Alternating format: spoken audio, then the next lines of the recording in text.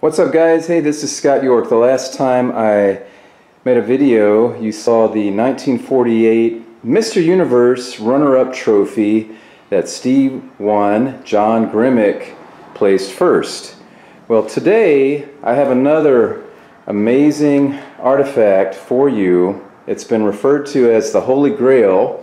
And don't worry, I'm going to move this out into better lighting, and you're going to be able to see this much better and close up and without all the reflections. This is the wall, the Holy Grail, as it's been called, of bodybuilding, that belonged to Steve Reeves. It was in part of his wall in his garage in Oakland, California. Had to be 1941, 1942. Steve was 15, 16 years old, and this was his routine that he used to work out in his garage. Now, I believe Steve had a paper route, and I believe he saved his money, and I believe, correct me if I'm wrong if you know, that he saved his money and bought his first weight set. I haven't ever read anything to the contrary, so I'm just filling in the gaps here as to what equipment he used when he first started working out. And once again, we're going to move this out into better lighting, but right now I just want to give you an overview of this amazing piece of history. George Helmer was friends with Steve Reeves and was also the executor of Steve's will when Steve passed away. So I'm going to read from the book A Moment in Time, the Steve Reeves story by George Helmer. And if you don't have this book, I highly recommend you get it if you can find it. I don't know if it's still available.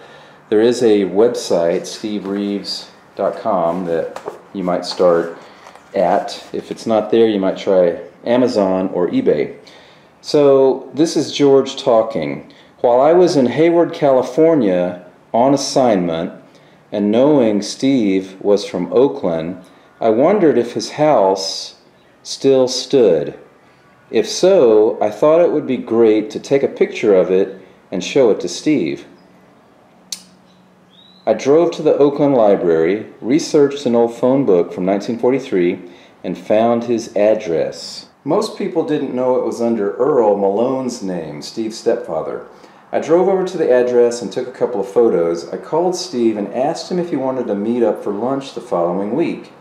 We met at Marie Callender's, a restaurant in Escondido, on January 28, 1994. After ordering, I brought out the pictures of the house and asked Steve if he recognized the house.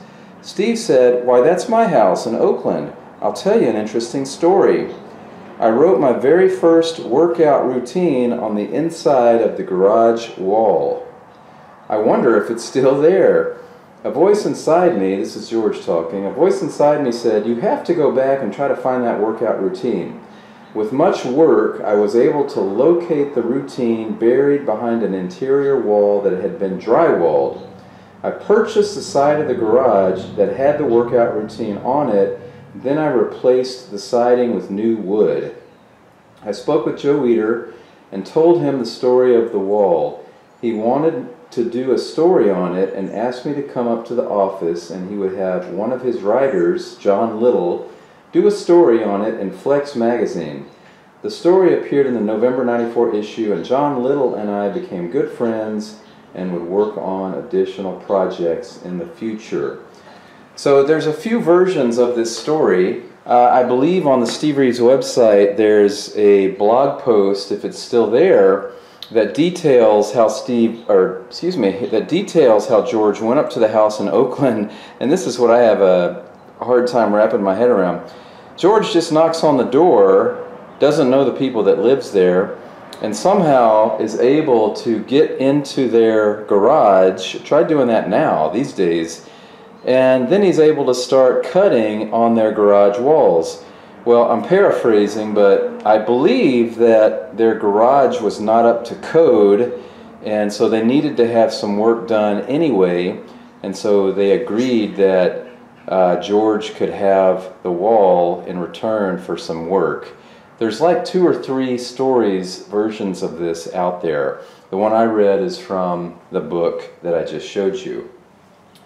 So there you go. This framed wall section is 22 inches high and it's 30 inches across. I remember the last time I saw this was in 2008 at the Steve Reeves Film and Fitness Festival in Valley Center, California.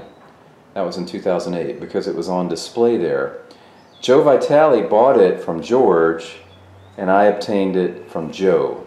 So there's the trail of history. I think it's important as the years turn into decades that we keep track of important pieces of history like this.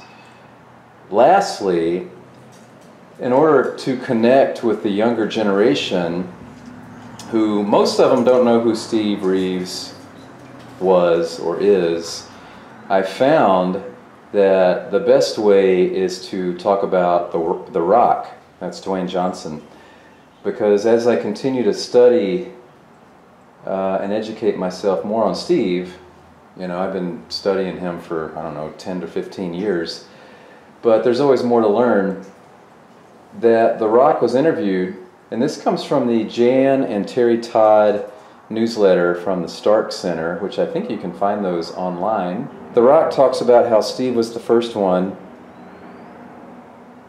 Steve influenced The Rock. The Rock, Dwayne Johnson, had posters and pictures of Steve on his wall. So the younger generation certainly knows of Dwayne The Rock Johnson. So I think the more we maybe communicate that to the younger generation, maybe they'll understand who influenced guys like The Rock. Anyway, I'm going to move this out to better lighting, and we're going to talk about it a little bit more.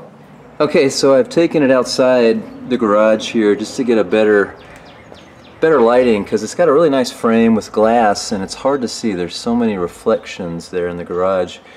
Let's go through what it says here. At the top it says cleans, right here. And from what I understand, he was using a black crayon, according to George. And it says 115 pounds, and you can't really make out the reps over here. Next is press. It says, it looks like 115 pounds, and the reps are 10. Below that, it says curl. And over here, for the weight, 75, and for the reps, 15. So we know that Steve was a proponent of higher reps. Even at a younger age, he was using higher reps. Below that it says bench curl. The weight is 55, and it's 15 reps. Below that it says leaning row. Right here. Leaning row. I'm assuming that's a barbell row. 105 pounds. Remember, he was 15, 16 years old, and 10 reps. Below that it says bench press, and you can see this has been rubbed out and marked over as he made progress. It looks like 155, and then the reps are 10. Below that it says squat, and it's 200 pounds. And the reps look like it says 12. Below that, it says pullover. I hate to assume, but you know, you wonder if that is a dumbbell pullover at 40 pounds. And it looks like 10 reps right here. It's a little smudged. It almost looks like 40, but I don't know, my gut tells me maybe that was a 10. Below that it says back bend, and maybe those are good mornings. 150 pounds and 20 reps. Under that it says laterals here, 40 pounds, 30 reps. Below that it says upright row. Now I know there's been a lot of controversy with Steve and working his traps. Perhaps he was doing this for shoulders, upright rows with a wider grip. 75 pounds, 10 reps. Below that it says front raise, which in reading some of his later works, I know he got away from front raises right here because he felt like the shoulders got enough stimulation from the behind the neck presses and the laterals. He didn't want his front delts to get out of line with the rest of his body. 30 pounds and 10 reps. Below that it says dumbbell press, 75 pounds and 10 reps. Below that it says curl behind the neck, and that one's hard to read. Here's the word neck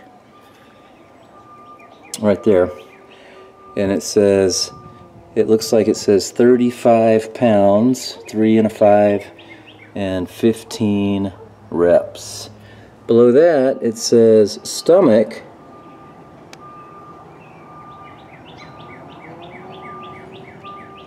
and it says 20 reps. So just imagine you're in Oakland, California. It's 1941, 1942. You live in a quiet little white house with a detached garage. You're working out and you're writing your exercises, your weight, and your reps as you progress. This has been called the Holy Grail of bodybuilding. And somewhere out there is a Flex magazine, Muscle and Fitness, might be Muscle Mag, I just can't remember. I know I have it, and I'm going to have to make a follow-up video because when George contacted, it must have been Weider, when George contacted the Weider offices, they asked him to bring this wall to their offices in, I believe, Woodland Hills, California. And that's how all this transpired. So we got to thank George Helmer. If it weren't for him, you wouldn't be seeing this right now. So, wow. This is going to go back into storage. It's going to be well cared for. It's going to be cleaned regularly. And I'm just blown away that I own it. So thank you to Steve Reeves, George Helmer, Joe Vitale. There's a piece of bodybuilding history.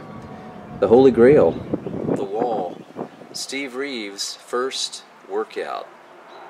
Alright guys, thanks for watching. If you have any questions or comments, I'd love to hear them. Leave them below. Make sure you subscribe. I got a lot more videos, a lot more things that are going to blow your mind related to Steve Reeves and stuff that's never been seen before. Make sure you subscribe, and I can't wait to share it with you. Alright, have a great day. Talk to you later.